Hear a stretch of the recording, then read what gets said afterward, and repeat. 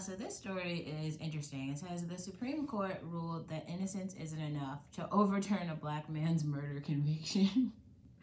What? I swear to God, this country is just like trash. Guys, this is 2022. So this is a Blavity News article. The Supreme Court voted in a 6-3 on the ruling on Monday. Wow. Barry Jones, who sits on death row in Arizona after being convicted in 1995 for the rape and murder of his girlfriend's 4-year-old daughter, is still facing execution. He's facing execution, damn, despite evidence indicating that he might be innocent. Oh my God. Oh my God. What the fuck? Jones had his conviction overturned in 2018 when a federal court concluded that he hadn't received effective counsel, which is a violation of his Sixth Amendment rights, according to the Daily Beast. There's a reasonable probability that his jury would not have convicted him of any crimes with which he was charged and previously convicted, a federal judge ruled.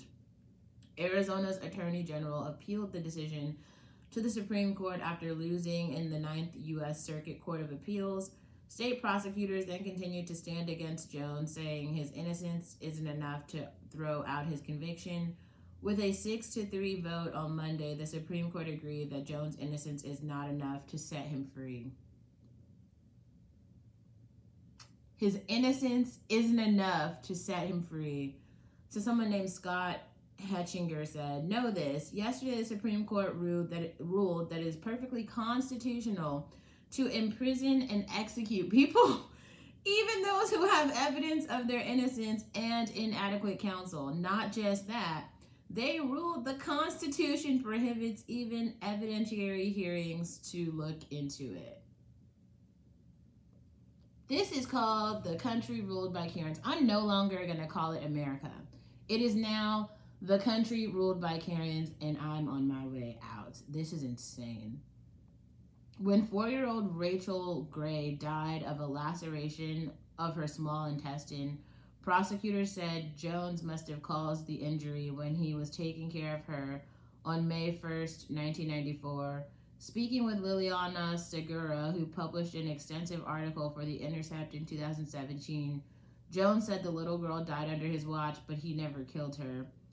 According to Jones, the 4-year-old had hit her head when she fell out of a car while playing with other children. The next morning, the child's mother, Angela Gray, found her daughter unresponsive in her room. The girl was then rushed to the hospital where she was pronounced dead. Damn.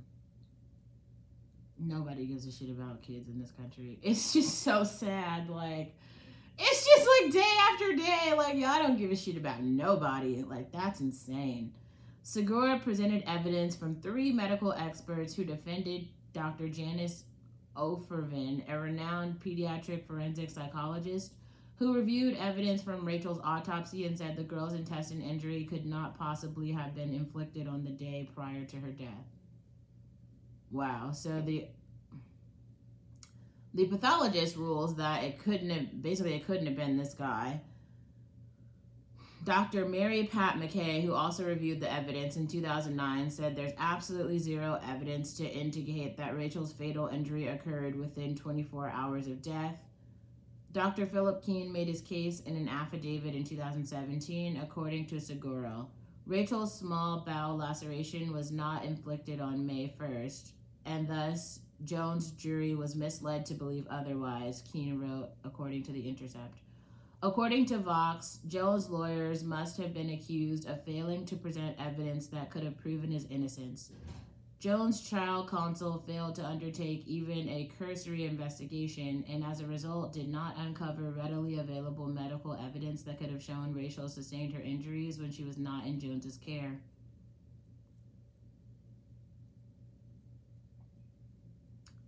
Justice Sonia Sotomayor wrote in a dissenting opinion released on Monday, Vox reports.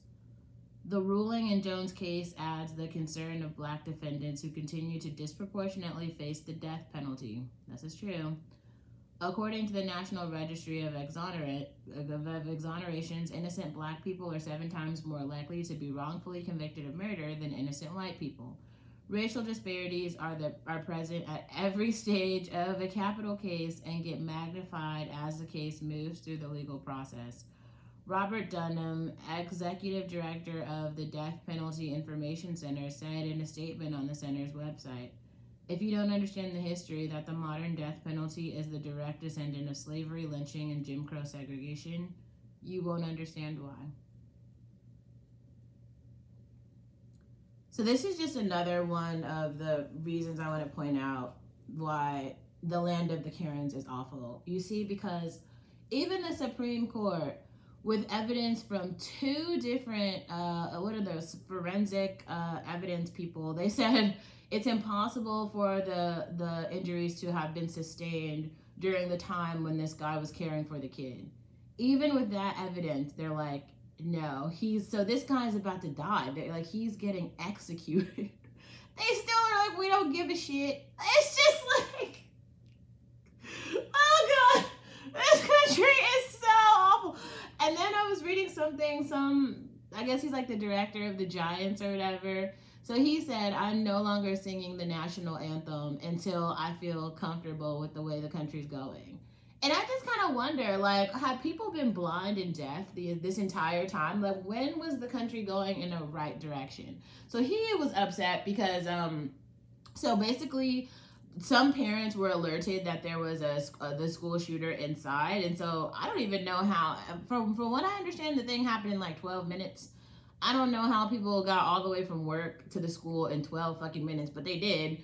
And so there were parents who were outside who were trying to run inside, and police officers started arresting parents. Like, they arrested 2 mothers or something who were trying to run in and save their kids.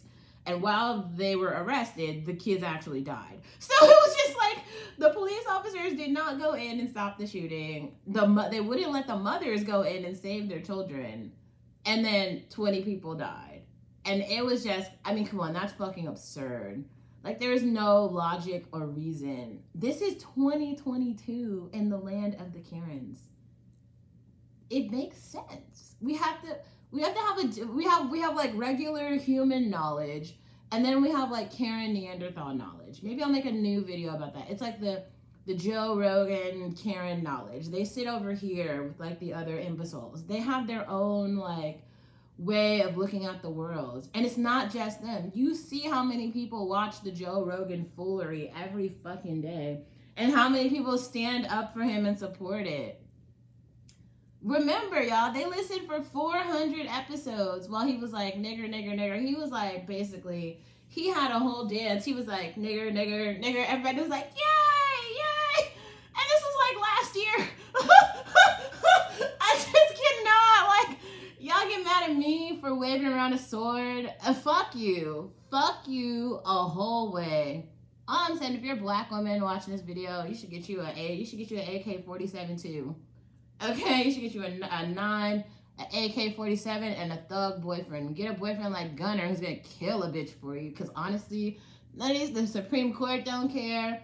Most niggers don't care. Like, all the other races are racist too. They don't care. Nobody cares. You gotta care about yourself. That's the solution.